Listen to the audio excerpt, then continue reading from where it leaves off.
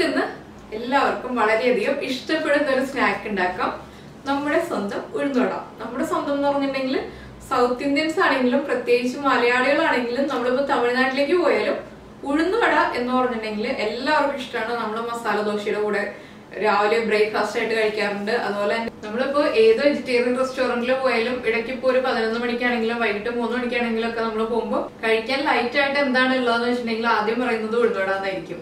അപ്പൊ അങ്ങനെയുള്ള ഉഴുന്നുവട നമ്മളിപ്പോ വീട്ടിലുണ്ടാക്കുമ്പോൾ അതൊരു നല്ല ടേസ്റ്റ് ആയിട്ട് പെർഫെക്റ്റ് ആയിട്ട് ഉണ്ടാക്കണം. അപ്പൊ എന്റെ അടുത്ത് നേരത്തെ നമ്മൾ മുളക് വടയുടെ റെസിപ്പി വെച്ചപ്പോ, അതായത് ചില സ്ഥലങ്ങളിൽ ഉള്ളിവട എന്ന് പറയും, ഞങ്ങളുടെ ഇവിടെയൊക്കെ മുളക് വട എന്ന് പറയും. അപ്പൊ ഞാൻ ആ മുളക് വട റെസിപ്പി ചെയ്തപ്പോ ദിവ്യ ചോദിച്ചിരുന്നു ഉഴുന്നുവടയുടെ റെസിപ്പി ചെയ്യാമോന്ന്. അപ്പോ കഴിഞ്ഞ ദിവസം ഞാനൊരു വീഡിയോ കാണുകയും ചെയ്തു. നമ്മുടെ മിഥുൻ വി ശങ്കർ എന്ന് പറഞ്ഞിട്ട് മിഥുന്റെ ഒരു ചാനലാണ്. മിഥുനും ബസ്സും കൂടി തമിഴ്നാട്ടില് പഴനിക്ക് പോയപ്പോ അവര് പോകുന്ന യാത്രയിലെല്ലാം കഴിച്ചത് ഉഴുന്നുവടയാണ്. അപ്പൊ ഞാൻ ആ വീഡിയോ കണ്ടുകൊണ്ടിരുന്നപ്പോ ഞാൻ വിചാരിച്ചെന്ന് ഉഴുന്നുവട തന്നെ ആവട്ടെ അടുത്ത ദിവസത്തെ റെസിപ്പി എന്ന്. അപ്പൊ തമിഴ്നാട്ടിൽ പോകുമ്പോൾ അത് മെതുവടയാവും, നമ്മുടെ ഇവിടെ ആകുമ്പോൾ ഉഴുന്നുവടയാവും. അതേ ഉള്ളൂ, തമിഴില് ഉഴുന്നുവടയ്ക്ക് മെതുവട എന്ന് പറയും. അപ്പൊ സാധാരണ നമ്മൾ ഉഴുന്ന് മാത്രം ചേർത്തിട്ടാണ് പൊതുവെ ഉഴുന്നുവട ചെയ്യാറുള്ളതെങ്കിൽ ഞാൻ ഇതിൽ വേറെ ഇൻഗ്രീഡിയന്റും കൂടി ചേർക്കുന്നുണ്ട്. അപ്പോൾ സാധാരണ നമ്മൾ വീട്ടിൽ ഉഴുന്നുവട ഉണ്ടാക്കുമ്പോൾ ചില ആളുകളും ചെയ്യാറുണ്ട്, രാവിലെ ഉഴുന്ന് അരച്ചു വെച്ചിട്ട് വൈകുന്നേരത്തേക്കാണ് ഇപ്പൊ നമ്മൾ ഉഴുന്നുവട ചെയ്യുന്നതെങ്കിൽ വൈകുന്നേരം വരെ വെക്കും. അത് നന്നായിട്ട് കുളിച്ച് പൊങ്ങി വരാനായിട്ട് ചിലപ്പോ 2-3 മണിക്കൂർ അരച്ചു വെക്കാറുണ്ട്. പക്ഷെ ഈ ഒരു ഉഴുന്നുവട എന്ന് പറഞ്ഞിട്ടുണ്ടെങ്കിൽ നമ്മൾ അധിക സമയം അരച്ചു വെക്കേണ്ട ആവശ്യമില്ല. ഉഴുന്ന് അരച്ചിട്ട് ഉടനെ തന്നെ നമുക്ക് വട ഉണ്ടാക്കാം. അപ്പോ നിങ്ങൾ മിക്സിയിലാണ് അരയ്ക്കുന്നതെങ്കിൽ തണുത്ത വെള്ളം ഉപയോഗിച്ച് നമ്മുടെ ഐസ് വാട്ടർ യൂസ് ചെയ്തിട്ട് തന്നെ അരയ്ക്കാം. എന്താണെന്ന് വെച്ചിട്ടുണ്ടെങ്കിൽ ഉഴുന്ന് മാവ് ചൂടാവരുത്. അതുകൊണ്ടാണ് നമ്മളത് പ്രത്യേകം പറയുന്നത്. ഗ്രൈൻഡറിലാണ് അരയ്ക്കുന്നതെങ്കിൽ തണുത്ത വെള്ളം യൂസ് ചെയ്യണമെന്നില്ല. ഗ്രൈൻഡറിലാവുമ്പോൾ സ്ലോലി അറിയുള്ളൂ. ആ ഒരു പെർഫെക്റ്റ് ആയിട്ട് അത് നന്നായിട്ട് പതഞ്ഞു വരികയും ചെയ്യും. ഉഴുന്ന് നന്നായിട്ട് പതഞ്ഞു വന്നാലേ ഉഴുന്നോടെ സോഫ്റ്റ് ആവുള്ളൂ. അതുപോലെ തന്നെ നമ്മൾ ചേർക്കുന്ന ഈ ഒരു ഇൻഗ്രീഡിയന്റ് എന്താണെന്ന് വെച്ചിട്ടുണ്ടെങ്കിൽ അത് ഉഴുന്നോടെ ക്രിസ്പി ആവാൻ വേണ്ടിയിട്ടാണ്. ഉഴുന്നുവടയുടെ പുറം നന്നായിട്ട് ക്രിസ്പി ആവും, അതുപോലെ തന്നെ ഇൻസൈഡ് നന്നായി സോഫ്റ്റ് ആയിരിക്കും. അതിന് വേണ്ടിയിട്ടാണ് നമ്മൾ ഈ രീതിയിൽ ഉഴുന്നുവട ഉണ്ടാക്കുന്നത്. അപ്പോൾ എന്തായാലും നിങ്ങൾ ഈ ഉഴുന്നുവടയുടെ റെസിപ്പി കണ്ടിട്ട് എന്താണ് നിങ്ങളുടെ അഭിപ്രായം എന്നുള്ളത് ഉറപ്പായിട്ടും പറയാം. നമുക്ക് ഉഴുന്നുവട എങ്ങനെയാണ് ഉണ്ടാക്കുന്നത്.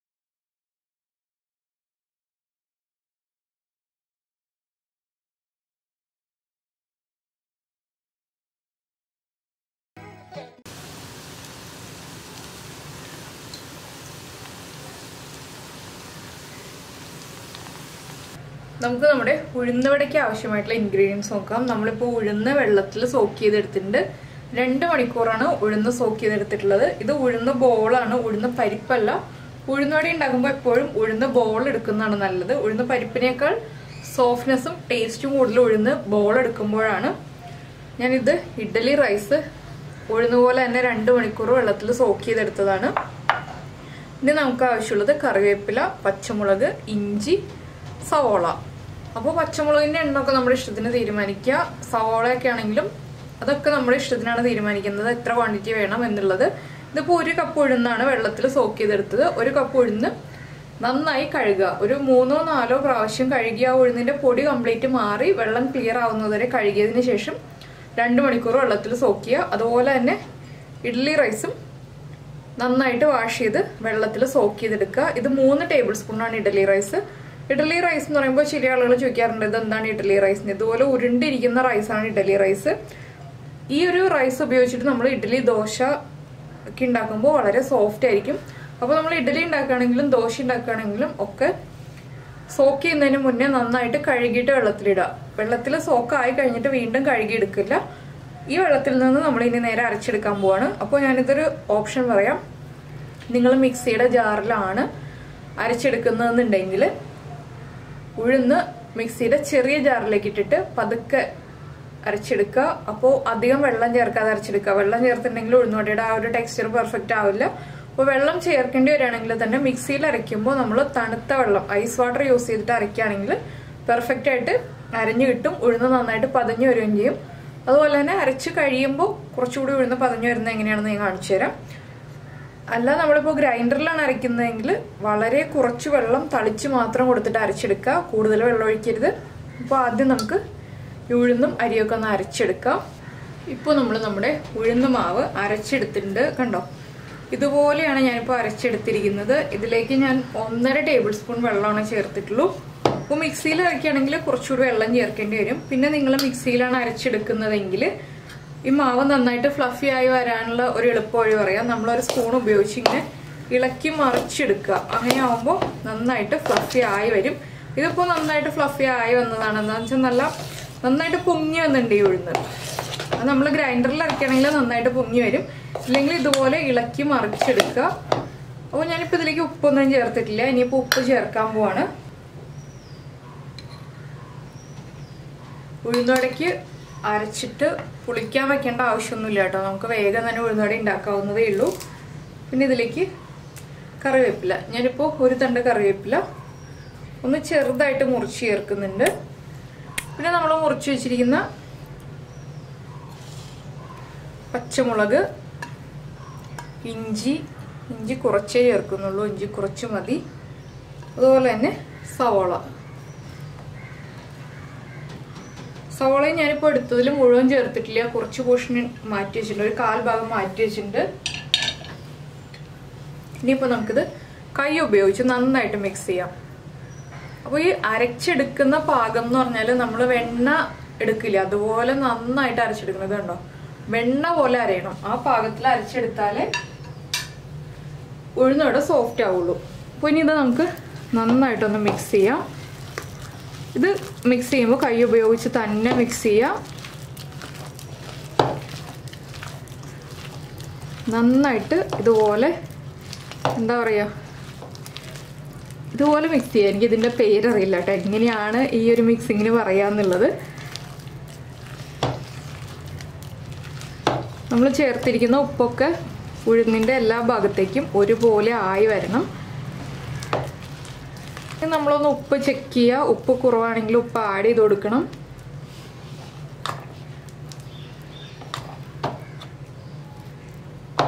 ഉപ്പ് കുറച്ച് കുറവാണ്, ഞാൻ കുറച്ചുകൂടി ഉപ്പ് ചേർക്കാണ്.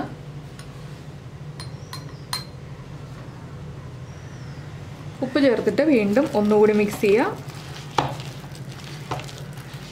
അപ്പോൾ ഈ ഉഴുന്നുവടയുടെ ഏറ്റവും നല്ല കോമ്പിനേഷൻ എന്ന് പറഞ്ഞിട്ടുണ്ടെങ്കിൽ എനിക്കിഷ്ടം നമ്മുടെ തേങ്ങ ചട്നിയാണ്. നിങ്ങൾക്കിപ്പോൾ തേങ്ങ ചട്നിയാണോ അല്ലെങ്കിൽ ടൊമാറ്റോ ചട്നിയാണോ സാമ്പാറാണോ ഏതാണ് ഇഷ്ടം വെച്ചാൽ അതിൻ്റെ കൂടെ കഴിക്കാം. പിന്നെ കറി ഒന്നും ഇല്ല എന്നുണ്ടെങ്കിലും ഉഴുന്നുവട വെറുതെ ചായയുടെ കൂടെ കഴിക്കാൻ നല്ല ടേസ്റ്റാണ്.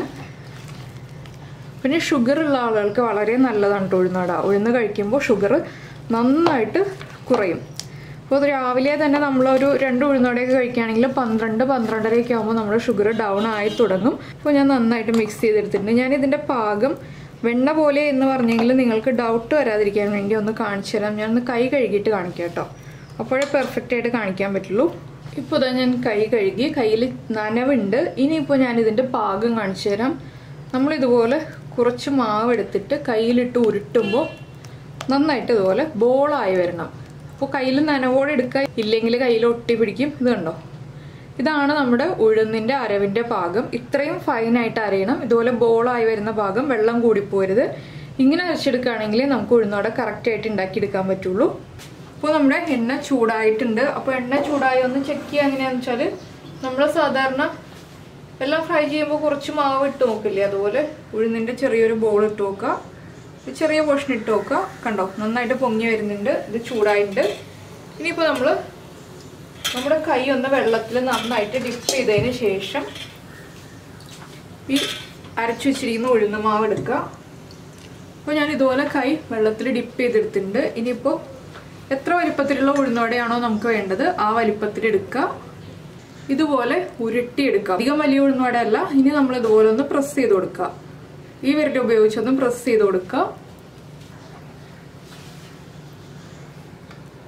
അപ്പോൾ നമ്മൾ ഈ പരത്തിയതിന് നടുക്ക് ഈ വിരൽ ഉപയോഗിച്ചു ഇതുപോലൊരു ഗ്യാപ്പ് ഉണ്ടാക്കുക. ഇനി നമുക്കിത് എണ്ണയിലേക്ക് ഇടാം.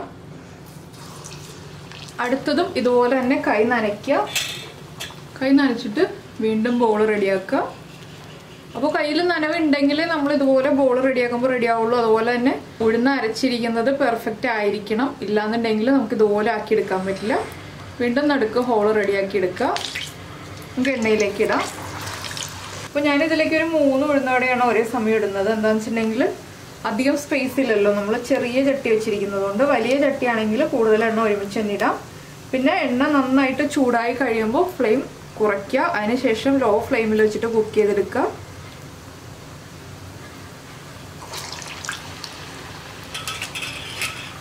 അപ്പോൾ നമുക്ക് ആദ്യം ഇട്ട ഉഴുന്നോടെ ഒന്ന് തിരിച്ചിടാം. ആദ്യം ഇട്ടത് മാത്രം തിരിച്ചിടാം, ബാക്കിയുള്ളത് പതുക്കെ തിരിക്കാം. നമ്മൾ ഇട്ടിട്ട് ഉടനെ തന്നെ തിരിക്കരുത്. അപ്പോൾ നമുക്ക് രണ്ടാമത് ഇട്ട ഉഴുന്നോടെയും തിരിച്ചിടാം.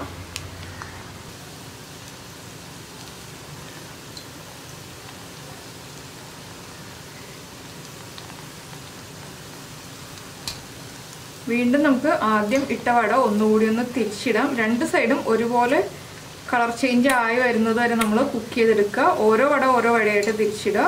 ഓരോ പ്രാവശ്യം ഉഴുന്നവട ഉണ്ടാക്കുമ്പോഴും കൈ വെള്ളത്തിൽ ഡിപ്പ് ചെയ്യാൻ പ്രത്യേകം ശ്രദ്ധിക്കുക, ഇല്ലെങ്കിൽ നമ്മുടെ കയ്യിൽ ഉഴുന്ന് ഒട്ടിപ്പിടിക്കും. അപ്പോൾ നമ്മുടെ ഒരു ഉഴുന്നവട റെഡി ആയിട്ടുണ്ട്. അപ്പോൾ ഈ ഒരു കളറാകുമ്പോൾ ഞാൻ എണ്ണയിൽ നിന്ന് മാറ്റുകയാണ്. എന്താണെന്ന് വെച്ചിട്ടുണ്ടെങ്കിൽ ഇനി ഇത് ഇരുന്നിട്ട് ചൂട് മാറി വരുമ്പോൾ കളർ മാറി വരും.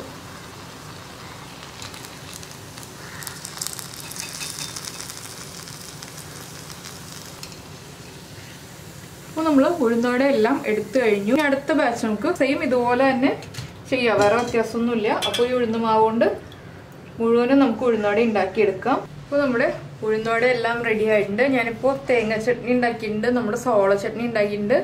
അപ്പോൾ നിങ്ങൾക്ക് സാമ്പാറോ ചട്നിയോ ഏതാണോ ഇഷ്ടം വെച്ചിട്ടുണ്ടെങ്കിൽ അതിൻ്റെ കൂടെ ചേർത്ത് കഴിക്കാം. അപ്പോൾ എല്ലാവരും ഈ ഒരു ഉഴുന്നവട ഉണ്ടാക്കി നോക്കിയതിന് ശേഷം നിങ്ങളുടെ അഭിപ്രായം പറയുക. നമ്മുടെ വീഡിയോ ആദ്യമായിട്ട് കാണുന്ന ആളുകളാണെങ്കിൽ ഈ ചാനൽ സബ്സ്ക്രൈബ് ചെയ്യുക. സബ്സ്ക്രൈബ് ചെയ്യുന്നതിനോടൊപ്പം തന്നെ സബ്സ്ക്രൈബ് എന്നുള്ള ഐക്കണിൻ്റെ റൈറ്റ് സൈഡിലുള്ള ബെല്ലൈക്കണും കൂടി ഒന്ന് ക്ലിക്ക് ചെയ്യുക. അപ്പോൾ ഞാൻ എല്ലാ ദിവസവും വീഡിയോ അപ്ലോഡ് ചെയ്യുമ്പോൾ നിങ്ങൾക്ക് നോട്ടിഫിക്കേഷൻ വരും. പിന്നെ എല്ലാ ദിവസവും നമ്മൾ പറയുന്ന പോലെ തന്നെ ലൈക്ക് ചെയ്യുക, ഷെയർ ചെയ്യുക, കമൻറ്റ് ചെയ്യുക, സബ്സ്ക്രൈബ് ചെയ്യാൻ മറന്നു പോകാതിരിക്കുക. നമുക്ക് നമ്മുടെ അടുത്ത റെസിപ്പിയുമായിട്ട് അടുത്ത ദിവസം കാണാം. ബൈ. അപ്പോൾ നമുക്ക് നമ്മുടെ ഉഴുന്നോടെ എങ്ങനെയുണ്ടെന്ന് നോക്കാം. ഉഴുന്നോടയുടെ ഇൻസൈഡ് എങ്ങനെയുണ്ടെന്ന് നോക്കാം. കണ്ടോ, നന്നായിട്ട് കുക്കായി വന്നിട്ടുണ്ട്.